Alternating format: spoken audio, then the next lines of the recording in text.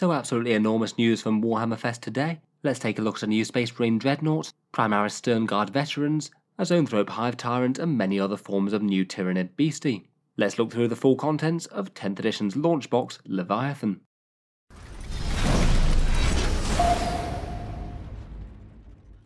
Hello and welcome back to Warspecs Tactics, where today we're talking about Games Workshop's newly revealed 10th edition launch box. This is the Tyranids vs Space Marine 1 for 10th edition, the name confirmed as Leviathan, and it certainly does look like a big nid party.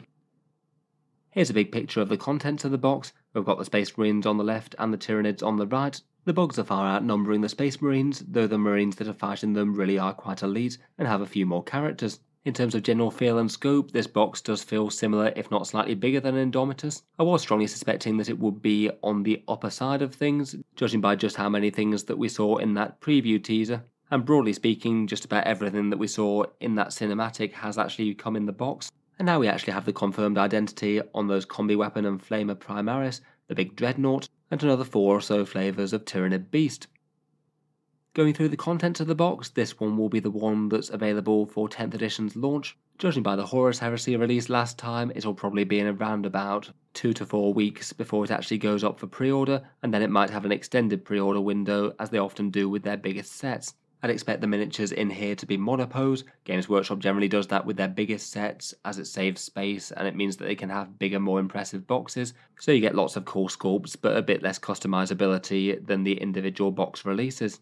In the box set, we've got 25 Space Marine miniatures and 47 Tyranids, though I would say that the average Space Marine miniature is a bit chunkier than the Tyranid one, though the Nids do have some big models too. Running down the cast for the Space Marines, it's almost entirely as I was suspecting: a Terminator Captain and Librarian, Phobos Lieutenant and Gravis Apothecary. There isn't any Ancient in this one. There's 10 Infernus Squads for Space Marines, the ones with the Flamers, the 5 Terminators with their Assault Cannon and Teleport Homer, and 5 Sternguard Veterans. These ones are Primaris, but are basically just called Standard Sternguard now. Then carrying the heavy lifting for the Space Marines, I suppose, we've got this Ballistus Dreadnought, an enormous great big Redemptor with missiles and las cannons. On the Tyranid side, it really is a very hoardy box indeed. We've got a winged Tyranid Prime that was shown off. The great big Psychobug is indeed in the box, and it's called a Neurotyrant, and it comes with 2 Neuroloids. I've not seen that written down, but that sounded like what they said.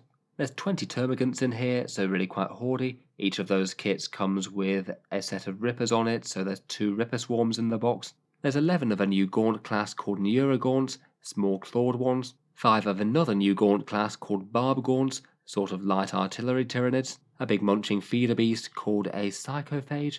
The brutal Screamer Killer Carnivex with its Psychic Scream. And then 3 of those stealthy infiltration Von Ryan's Leapers. Then, along with all that in the box, we've also got the Warhammer 40K core book. That's a 392-page hardback, so really quite a hefty tome there. That mission battle deck that they showed off the other day, and also a set of transfer sheets as well for your Space Marines. Overall, it really is quite a meaty box. Might mean that it's perhaps a little bit more expensive than people might have hoped for, but judging by the last 2 8th and 9th edition launch boxes, generally the miniatures here have been about as discounted as Games Workshop ever gets, which is particularly nice for entirely new sculpts. Before we get stuck into Tyranid models, I thought I would just quickly mention that the Leviathan launch box will be the subject for the channel giveaway in June. Seems like a nice big exciting one that people are going to want, so I thought we'd do 6 copies of that. Stick around to the end of the video where I'll tell you how you can enter to win one if you'd like to.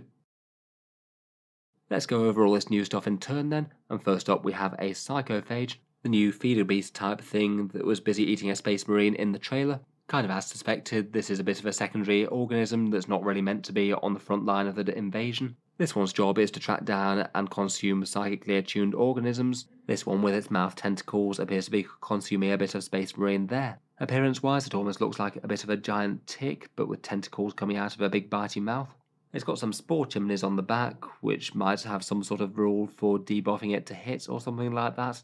And they did mention that in-game it would get some sort of damage buff against Psychers when it's fighting them, though I guess that might be a little bit hard to coordinate a big monster into getting to grips with. It's really quite a big beast, as you could see by the previous full-scale picture. It's this one and the Screamer Killer Carnifex variant that look like they're the biggest miniatures in the box on the Tyranid side. There is just the one of them on the box. I think there were 2 on the reveal trailer, but just the one in a single box of Leviathan.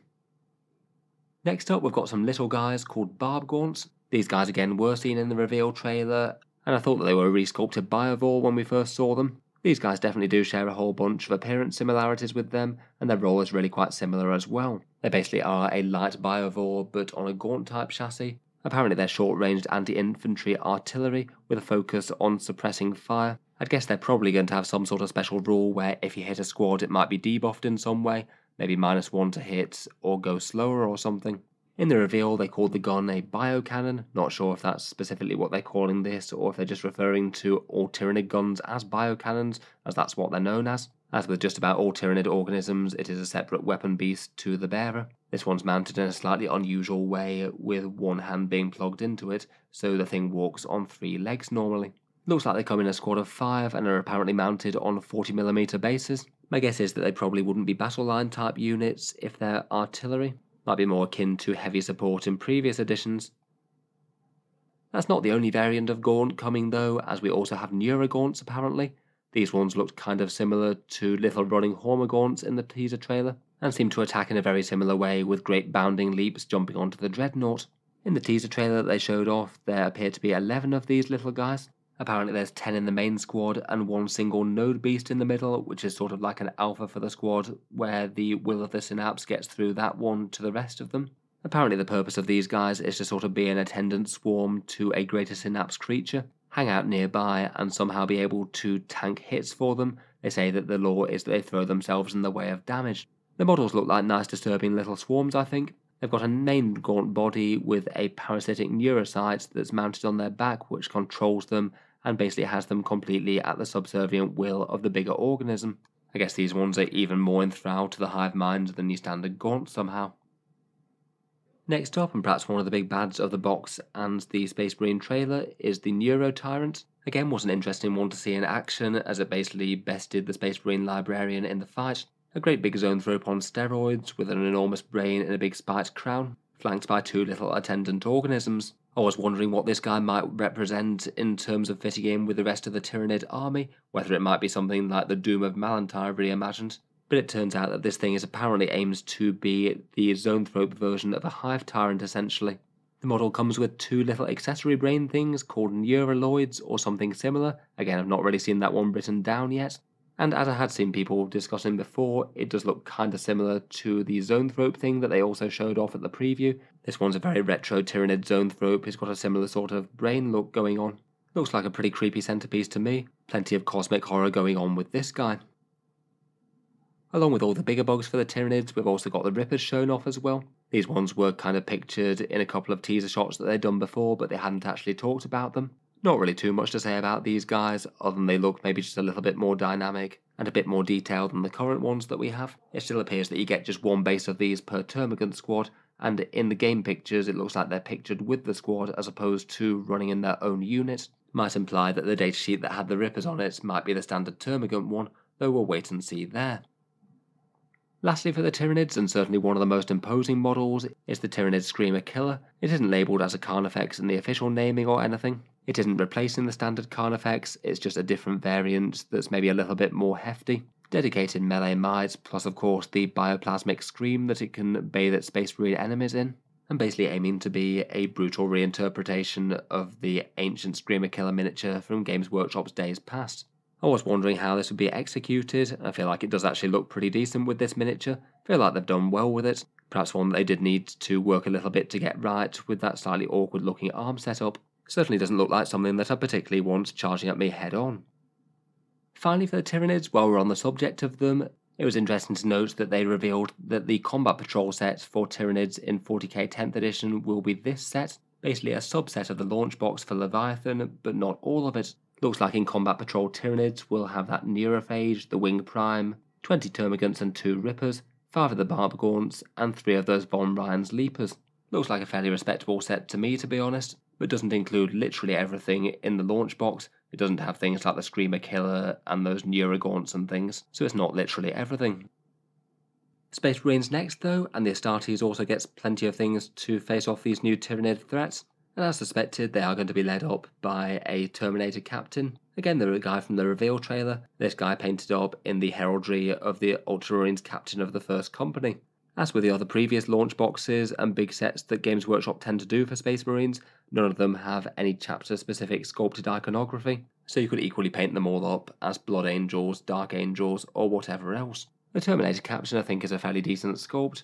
Big angry Space Marine leader armed with a Stormbolter and Power Sword, classic weapons there. Just about ornate enough to denote him as a captain, and he's got a fair amount of Tyranid stuff on his base. Instead of a tactical rock on his right foot, he seems to have gone with a tactical Tyranid head. I guess you could probably resculpt that a bit if you didn't want him to be stomping Xenos skulls into the ground permanently on your board. Manning the battle line on this box set at least seems to be the Space Marine Infernus Squad. Again, a unit that we were pretty certain was going to be coming from the reveal trailer, a full squad of Space Marines armed with the fancy Pyre Blasters, the flamethrower type weapon that the Black Templar Space Marines had in the previous edition. Really quite a lot of close range barbecuing goodness there. It's kind of an interesting prospect to be bringing in entire squads of Space Marine Flamers. I guess you'd be very good at melting through hordes, though really struggling with anything too heavy. I'm sure Salamander's players will be having a good time with these though, and have been jealously eyeing up the Black Templars Flamer Marines for quite a while. I think the guns look pretty nice to be honest. Maybe the only slightly questionable bit is the way that they have to hold their hands just above the flame grill for them. Can't help but think that that might get quite hot, even through a bit of ceramide. I'm kind of interested as to whether or not these guys are going to be battle line and kind of considered troops or not. On the stream they seems to liken them to intercessors. They are armed with anti-infantry weapons, just maybe a slightly higher volume of it I suppose. We have seen a couple of rules previewed for them already as well. They're only objective control 1, which might imply otherwise, and they might not be battle line. Things like intercessors have had 2 so far. The profile for the Pyre Blaster has also been shown off as well. D6 shots at strength 5, AP 0 and damage 1, with the torrent rule, which I guess is the new flamer one, plus also ignoring cover. Should be pretty helpful against anyone taking shelter in ruins or anything. Another very interesting release are these new Primaris Sternguard Veterans. I call them Primaris because most of their armour is. They're certainly supposed to be updates, but it's interesting that along with the Terminators, these guys have got no Primaris in their name, and unlike the majority of Space Marine Primaris models, these guys have actually acquired a few bits of armour plates from other marks of armour, such that the guy on the top left who's got a more classic Space Marine helm going on. The Space Marines here are armed with a few combi weapons. It looks like we've got 2 standard bolters, 1 combi plasma and 1 combi melter on the Sergeant, and then 1 heavy looking guy who's got a heavy bolter. These miniatures are going to be monopose, so you won't be able to have the option of changing out different combi weapons for these guys at least. If they are just really being rebranded just as Sternguard Veterans full stop, then it might be that they're going to actually release a full multi-part plastic kit to follow this one up, to give you a whole ton of flexible options. If that's the case, I guess it's not impossible that the current Firstborn Sternguard kits might go, as it'd actually be one of the first examples of a Battle Line Space Marine unit being just entirely replaced by a Primaris equivalent. I guess we'll wait and see on that front. At least in this loadout they do look like they're quite an anti-infantry focused unit. A little bit of plasma and melter to round out the damage, unless they have those consolidated combi weapon profiles that we saw on the Librarian. Next up, and fresh from being mauled by a whole bunch of Von Ryan's Leapers, is something called an Apothecary Biologus. He's the Gravis armoured apothecary, who apparently does have some slightly different lore to the standard ones.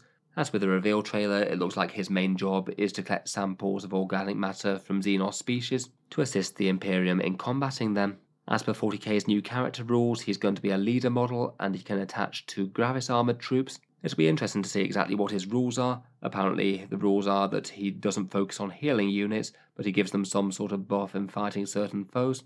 Feels like it could be a bit weird if it winds up an apothecary essentially is functioning like a Space Marine captain. I guess it'd do at least some of the things that a regular apothecary would.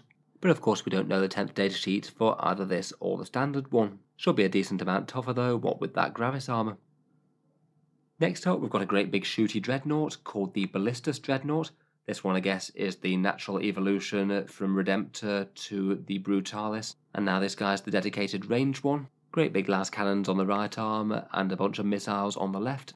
Very much harking back to the old boxy dreadnought, but updated onto the new frame, and it's also got some storm bolters like the regular Redemptor. From the look of him, this guy looks like he's going to be fairly dedicated anti-tank, unless you can swap out between frag and crack for those missiles. I guess being a new funky Primaris thing, it might have these super frag and super crack type missiles that we saw on the Desolators. I'd guess at some point we might well get a multi-part plastic kit for this guy as well. If I had to gamble, then seeing this guy with a bunch of really big chunky autocannons I think could be a possibility. Perhaps the other most iconic Space Marine dreadnought that you could field at range in ages past. That's it for the Space Marines, besides the stuff that we already know about, the Phobos Lieutenant, the Librarian, and the Terminators, but we still have a few bits more detail about the box and the book. The Leviathan Rulebook that will be in this box is going to be a special edition of the new Warhammer 40K core rulebook. This one looks like it's an absolutely enormous tome, 392 pages, so you don't really want to be dropping it on any miniatures that you value the lives of. It sounds like it's going to have the normal 40k core book stuff, nice miniature galleries, and lore on several different factions. All the core rules on the game, though they should be available to download digitally independently as well, so that might not be the most relevant thing in the world. But apparently it's also going to have a Crusade supplement as well. Narrative details of the 4th Tyrannic War, plus a bunch of narrative missions that you can play along as well to represent the Tyranids versus the Space Marines. Really quite a big hefty tome, this one. I certainly would have expected one of these in the box. Apparently the Narrative Crusade section will be available separately in its own book, which they have shown us the cover of.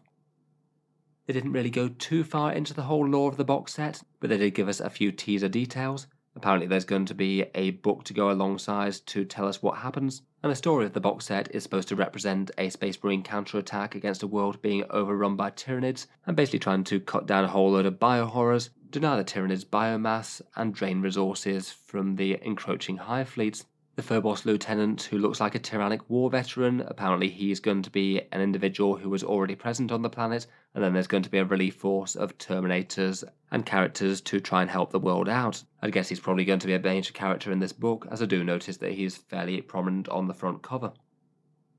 Finally, for the big box contents, it does come with a set of those 10th edition mission cards that we were talking about just the other day. A 66 card mission deck, the ones with the deployment, primary missions and secondary missions and things, plus those new Gambit things where you can gamble a whole load of points on trying to do something unlikely. I think it's pretty helpful that they come in the box as well, as it sounds like they're going to be instrumental for actually playing Warhammer 40k. And while they were talking about the missions, they did say that the other options were playing the standard only war mission in the book, which is a nice simple one, and that also Crusade narrative missions, they would still exist as well, so they're not being replaced by this card set.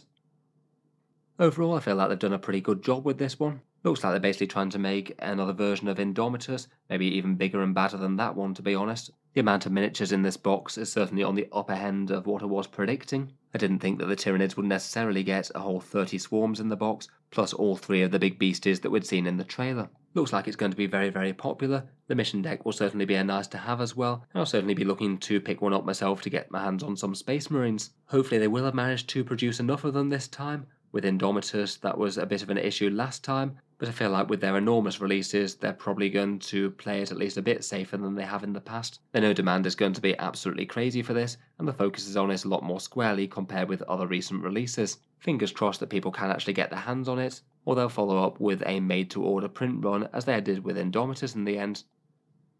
Let me know your thoughts on the box in any case. Does it live up to the hype? And just while we're on the subject of it, I will just talk about the Leviathan box giveaway, which I'll be doing for June. And I thought that seeing as a box as big and exciting as this doesn't come around every single time, we'll make the June giveaway for the channel an extra big one. No less than 6 copies of the Leviathan box this time round. Bigger and more investment than the usual giveaways, but you don't get a box as good as this every day. As always with the Auspex Tactics channel giveaways, there's 2 equal ways to enter, both of them links down in the video description. Either you can support the channel on Patreon for any amount whatsoever. It helps keeps these videos coming and allows me to keep on making Warhammer content as my main thing. Supporting on Patreon gets you automatic entry to each giveaway every month. Otherwise, there's also a free entry option to support the channel via social media. Subscribe to Auspex Tactics on YouTube, like the channel's Facebook page, which is linked down in the video description, and then to actually enter the draw, a giveaway post appears on the 1st of June. To enter via the free way, reply to that giveaway post with a photo of any 40k miniature, along with your name and the date handwritten within the same photo. The last bit is just to deter Facebook bots and ensure the prizes go to real hobbyists. After that, I put all the entries together, both Patreon and Facebook, put all the entries into a random number generator, and announce the result on a channel update video around about the 4th of June. My guess is that this box will actually get posted out sometime mid to late June, so basically the box sets will be dispatched when I get them. It will be a little bit of a wait between the draw's announcement and when these are actually dispatched. In any case, check out the links in the description if you're interested. There's still a chance to enter for the Lion giveaway for the start of May. You can still enter for that either on Patreon or on Facebook on the 1st of May, as always. In any case, pretty momentous news there. Let me know what you make of all the Space Marine and Tyranid goodness, and I'll most certainly be following this up with a bunch of other videos on various bits out of the previews. If you've enjoyed the video, then feel free to subscribe to Auspex Tactics, where I'll certainly keep the 40k videos coming just about every day. And finally, if you have been enjoying all the videos on the channel and you want to help keep them coming, the Patreon page is linked in the video description. People who sign up get other things besides the giveaways, access to a unique role on the Discord server, seeing certain videos early, and regular votes for what sort of things come next on the channel. Links down in the video description if you're interested. In any case, an enormous thank you for listening, and I'll hope to see you guys next time.